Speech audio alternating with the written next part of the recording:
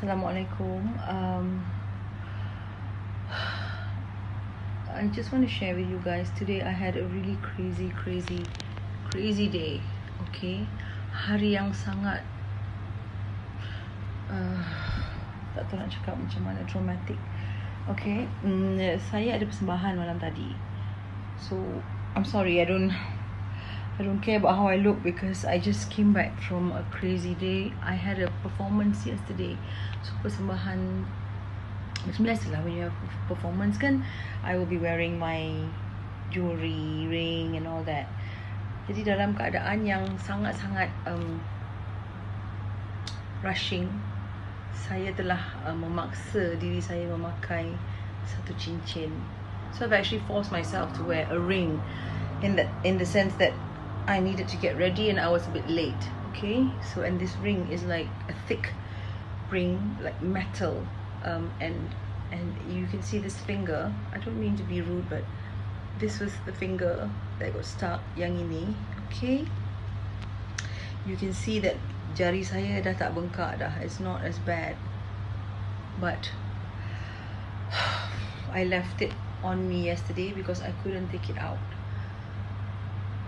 So saya biarkan saja. I left it there and I couldn't take it out from last night until today.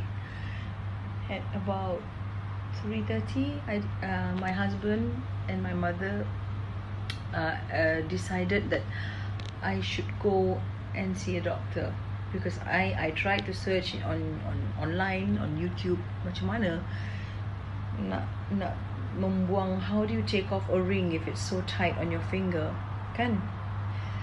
I tried. So yeah, I tried using soap, I tried using oils, all the things that you can think of when you search online, right? I tried everything, but the ring just didn't come off. So I went to the doctor.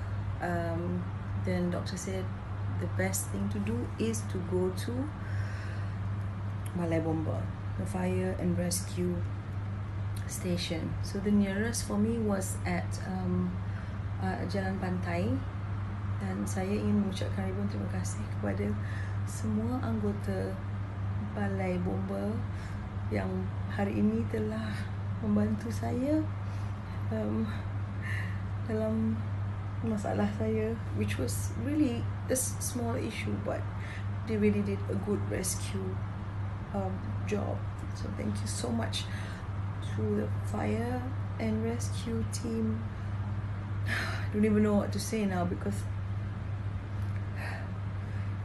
terima kasih banyak. They were so kind, they were so professional, they were so good. Just watch what happened today in the video, and then I just want to say syukur, alhamdulillah, thank you kepada semua anggota bomba yang bekerja di Balai Bomba Jalan Pantai. Terima kasih. Thank you. Syukur, alhamdulillah.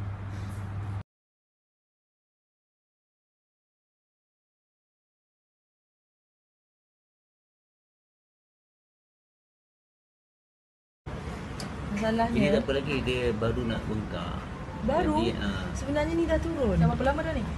Dia turun. Dia biasa kalau dah bengkak, dia takkan turun. Dia akan lagi menjadi. Sebab saya dah letak saya dah letak ais. Saya dah letak. Tadi ni biru. Dia dah turun sebab ni. Dia darah dia. Oh. Oi. Ambil stick. Ada video. Jangan kena cantik walaupun sakit. Jangan terpelajar kalau kita punya balakan. Yeah. Dia macam Itu. Alright, nice. Boleh, Ril. Cantik. Okay. Okay, angkat tangan sikit je awak. Okay. Okay. Ril, aku rasa pada sini. Dah boleh. Kalau sini, takut kena sini je. Dah boleh. Oh, ni tajam. Yap. Boleh ni. Okay, Kak. Okay, Kak. Kakak ni bagi tangan tu lembut, jangan keraskan. Okay.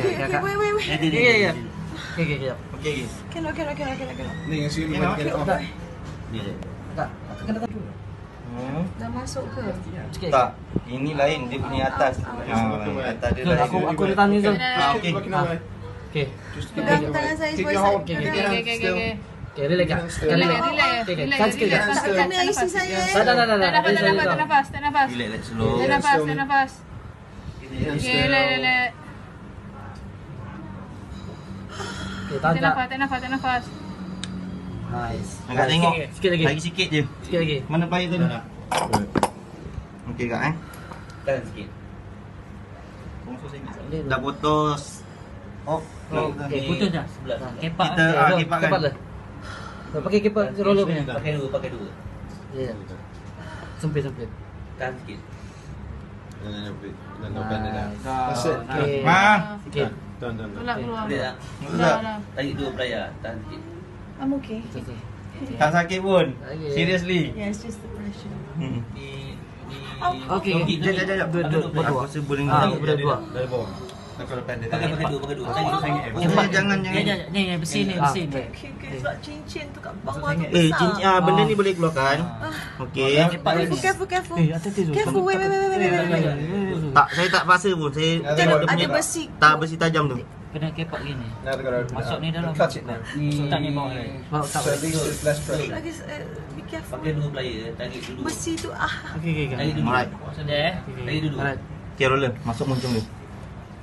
Masuk muncung dia boleh roller. Nanti ni je. Aku tahan. Okey. Go roller lagi. Nice. Oh, sikit kak. Okay, tahan kak. Istighfar. Sikit kak. Mereka menggunakan ini. Okey, peralatan alternatif. Apa dia? Peralatan alternatif. Peralatan alternatif. Penyelamat saya supaya cincin dapat dikeluarkan. Ya Allah, tengoklah. Jom kita ambil gambar. Don't touch. This. Ini apa namanya? Dia? Penukul. Bukan mana? Ini kata. Cutter. Ini benda Allah yang digunakan oleh Ini penyelamat balai polis jalan. Balai polis mana ni? Balai polis dah tengok dah blur dah sebab tangan dah jadi apa tak tahu. Balai sakit bomba. mental dah lari dah. So sebenarnya saya dah hampir hilang, dah macam tak boleh fikir tadi. Dah macam tak boleh rasa apa-apa. Dah sakit. Memang. Lama dah. Siapa pun ni? Terima kasih dah banyak. Jom kita siapa nama seorang-seorang? Boleh ke saya post ni? Boleh. No problem. Siapa nama? Nama. Nak terima kasih ni. Nama samaran pun okey. Nama saya Zul. Thank you. Daripada Balai Bomba Pantai. Ya, dan inilah ikan yang telah gigit tangan Kak Ning. okey, terima kasih. Hi, I'm Nizam. Guna apa ni? Guna Use ni tadi? little Leatherman to cut the ring. Hai, nama saya Fidaus. Fidaus tengok tadi kan? Akak telefon saya tadi. Oh ya ke saya cakap awak tadi? Ya. Tapi saya tak cakap Ning Baizura, saya cakap Puan Baizura. Sampai Ning Baizura terkejut. Terima kasih. Hai, nama saya Faiz. Hai Faiz, terima kasih. Hai, saya Syaril. Saya pegang tangan Kak Ning tadi. Syaril, Alright. Ini bos dia. Bukan saya bos. Bukan Saya ni bos tim tu. lain, ni bos. Saya tim lain. Ini bos dia. Ya Allah, terima kasih. Tak apa. Minta maaf lah kalau saya menyusahkan. Tak ada. Ini memang tanggungjawab kami. Terima kasih. Jom kita. Saya Ning Baizura.